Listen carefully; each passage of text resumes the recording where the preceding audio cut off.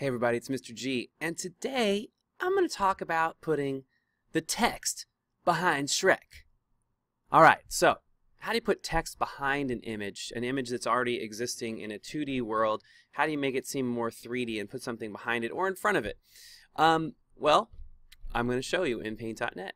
Alright, here we go. First, we're going to get our image. In this case, I found a picture of Shrek, and I just went online. And I wrote Shrek. Now, I chose a background. Now, you could pick any picture, okay? But if you choose, for example, if you choose this picture, you're going to have to delete all of this background behind Shrek. Now, I'm actually going to do that. I'll do that next. So for those of you that are interested, you can fast forward and find that. But for now, I'm going to start with one of these pictures where Shrek is got a nice white background, and it's easy. It's going to be easy to delete that background. So I'm going to right click and copy image. This is in Google Chrome, okay, and I'm using Paint.net version 4.012 here. Okay, so I'm going to just go ahead and go File. I'm going to show you that. File, New, and I'm going to paste this in, and notice it's already the right size, and I'm going to say Control V, paste. Then I'm going to shrink my size if it's too big. For my class, like if you've got an image that's like 3,000, that's too big for, you know, the assignment we're doing. 700, I'm going to just shrink it just a little bit. I'm going to go to Image, Resize. You should always just go Image, Resize, and look at it. And if it looks like it needs to be resized, I like to check the check mark so that everything doesn't get squishy or weird. And I'm going to make this, I don't know, 600. Okay. There we go. And it doesn't look like it changes much on the screen, and that's okay. What matters is the actual size change. Now I'm going to use the magic wand. I'm going to click on the white. Now here's the deal. You're going to change your tolerance to see how much white it selects. I'm going to click in the white again. Yeah, still tolerance is 2. Now if you just drag your tolerance, you're going to see, look, now it's not selecting parts of his body. So if I hit the delete key, boom, I get the checkerboard. Now the only spot I'm missing it right here is under his arm. So I'm going to just click there and hit delete. And now one more spot right there. Bam. Alright, so now I have deleted the background behind Shrek, and that gives me the ability to do lots of cool things. Now I'm going to move him down. I can position him wherever I want. I can grab a corner and I can rotate him. That could actually be fun. Might stick him in kind of at an angle here. Okay, and then I'm going to add another layer. And this is how you add something behind or in front of. I'm going to drag that layer underneath. Oh, I'm sorry, you didn't see that. Okay, so over here, so I added a, I'll do it again. Okay, so I've got my Shrek. I'm going to click a new layer, and it starts on top. I'm going to drag it beneath Shrek so I can put something behind him. And now I'm going to fill the background again with white. So I've got a white background behind Shrek, which we already had. But now I have control because really I can turn that on and off. I could turn Shrek on and off. Now I'm going to add another layer, and I'm going to actually put it where I wanted it. I want that behind Shrek but above the white. I'm going to click the text tool, and I am going to click here, and I'm going to make this black text, and I'm going to write something like Shrek text, and I'm going to make it nice and big, okay, and maybe not that big. Make it the right size to fit on the screen. You can adjust your text, and I'm going to put it so that it's a little behind him, but not so much behind him that he doesn't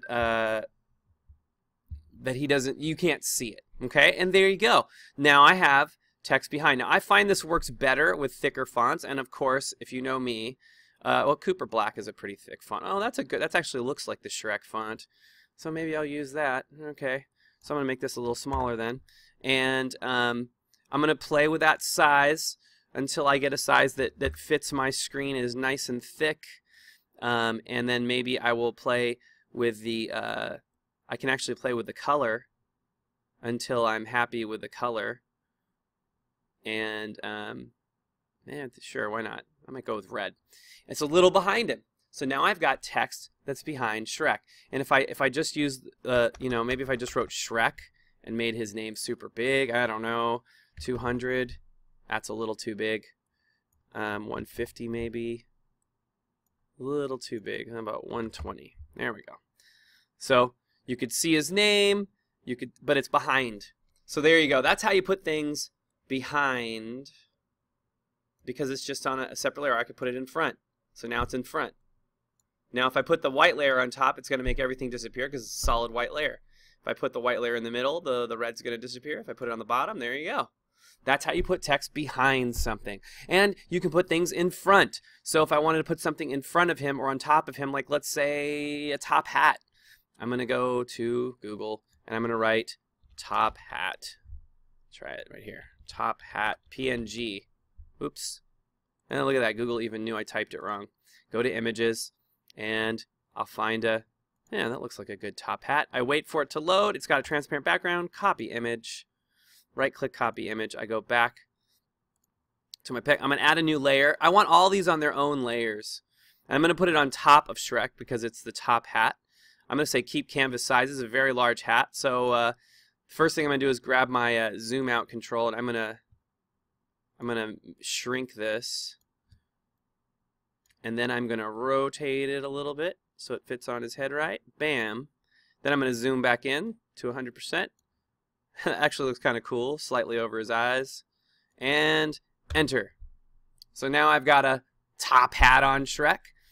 So there you go. There's the basics of working with layers. The other thing I'm going to suggest, and in my class, I'm going to want you to really require you to do this, is double click on the layers and name those layers. Because the more layers you get, the more complicated it's going to get, and you're going to want to be able to know what they are. So and if you're never sure, just double click, turn a layer on and off, and make sure you know what layer you've got. And if you ever have problems, that's another thing you can do is turn layers on and off. So I'm going to put this and call this text, and then I'm going to call this white BG for background. And now I've got all my layers, and I can always change where they are. So I can put the hat behind him. That looks weird, I think. So I'm going to put it in front, and I can move any part of any layer. So I can click on the text layer. The only other thing to pay attention to is if you see this dotted line. Now watch, if I were to move Shrek the text right now, you'll notice that it chopped off the other part. So I'm going to hit Control Z. You need to hit the Escape key or Control D, and that deselects it. Gets rid of the marching ant selection, and that will give me the ability to move things without them causing a problem. Now, the reason Shrek is cut off also is because that was literally off the edge of the picture, so that part of it is just not going to be there. And I could rotate the text by going to the corner and turning it like that, and that could be really cool too.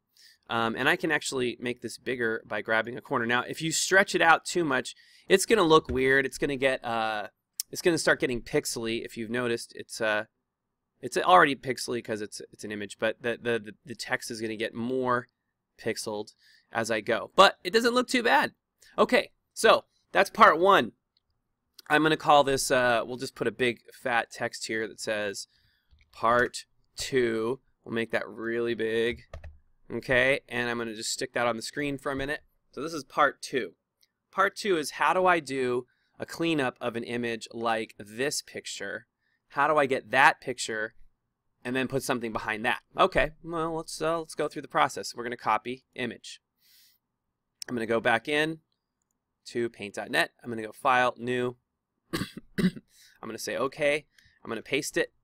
And the first thing, I'm not gonna resize this yet. I guess you could. I'm gonna leave it its original size right now and clean it up.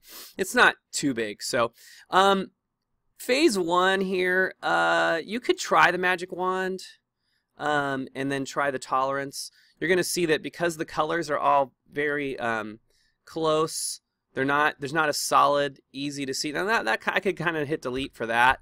I could click over here, and it's honestly that's gonna do more harm than good, in my opinion. I'm gonna do. I'm gonna show you what I'm gonna do. I'm gonna get the this magic lasso. I guess the lasso, and I'm gonna zoom in.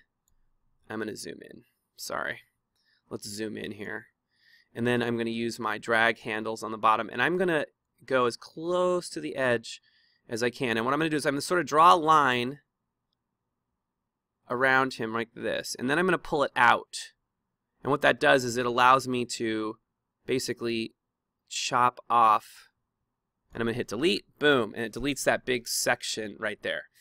And the reason this was so hard is because he's wearing brown, and there's a brown background. It makes it very tricky for the computer to see the difference there. So I'm going to just do another big chop, and I'm going to clean up around Shrek. This is really the hardest part of this process. Okay, so I will come back after I've cleaned that up.